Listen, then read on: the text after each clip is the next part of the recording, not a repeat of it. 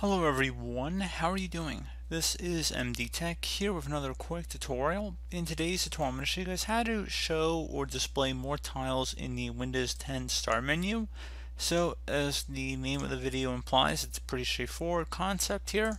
If you open up the Start menu, you see your tiles over here on the right, and in today's tutorial I'm going to show you guys how to enable the display of more of them in visibility at any given time. So we're going to jump into it, and we're going to start by selecting the gear icon on the left side once you open up the Start menu, and it's the settings when you hover over it. So go ahead and left click on that. Select the personalization tile, and then select Start on the left side. Where it says show more tiles on Start, go ahead and left click inside this oval to toggle it to the on position. And once that's done, if you close it here and you open up the Start menu, you'll see there's more room for more tiles. So pretty straightforward process, guys. I do hope I was able to help you out, and I do look forward to catching you all in the next tutorial. Goodbye.